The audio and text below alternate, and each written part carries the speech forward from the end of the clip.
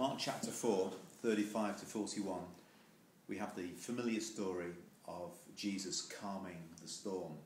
Peace, be still. It's been a long, exhausting day, and Jesus has climbed onto this boat, and the boat has set out across Galilee.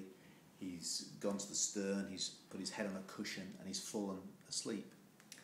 And they set out, and they're used to everything, and the sun goes down a bit, or clouds come across, the boat begins to rock, the waves rise, the sky darkens, and even though the boat is manned by experienced fishermen, they begin to get a bit concerned and worried and fearful. And in this story, you've got a clash between faith and fear that's really instructive, really interesting. Which is going to win? And we always have to ask that question when the storms come in our life, whether my fear of the situation is going to win or my faith in the one who takes me through it. So, given that these were quite tough fishermen, this must have been out of the ordinary. It's fair to assume that. So they wake him up, and he utters a brief word of command. And in all these miracles of Jesus, there's such a simplicity. He just says the word, and it happens. And the storm subsides. And they're astonished. And it says, fearful.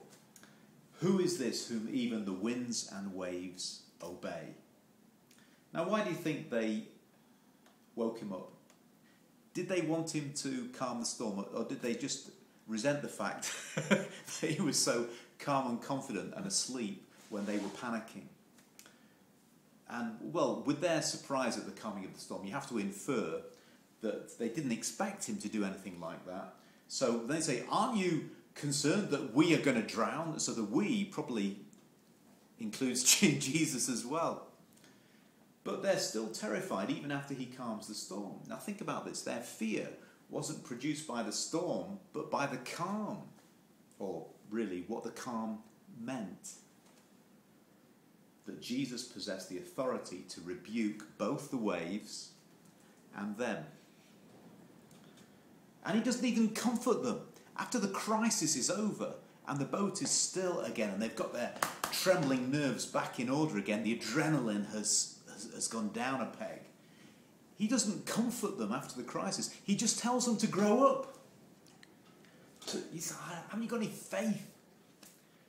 And the point is, where Jesus leads us, when he leads us through the valley of the shadow of death, we should fear no evil because he's with us. He's with us. He's saying, you should know that. I'm with you. I'm with you. It makes me wonder what areas of my life I'm tempted to respond in fear and faith. You know the saying, when the going gets tough, the weak get out of here. And you see this simple message. Who is this? Even the winds and the waves obey him.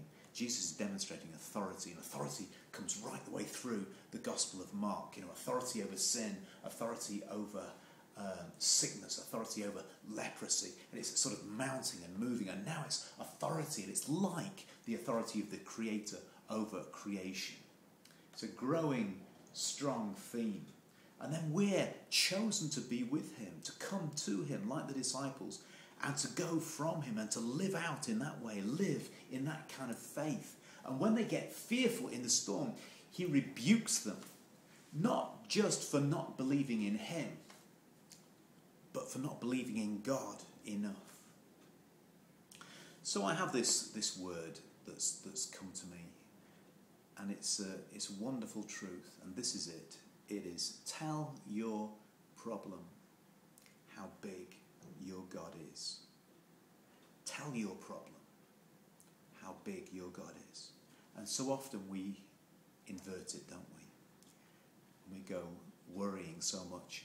And really the point of this story is to bring us a rebuke for not living out of our faith, out of the bigness of God, but living out of our fear and our inability to control the things that are happening to us.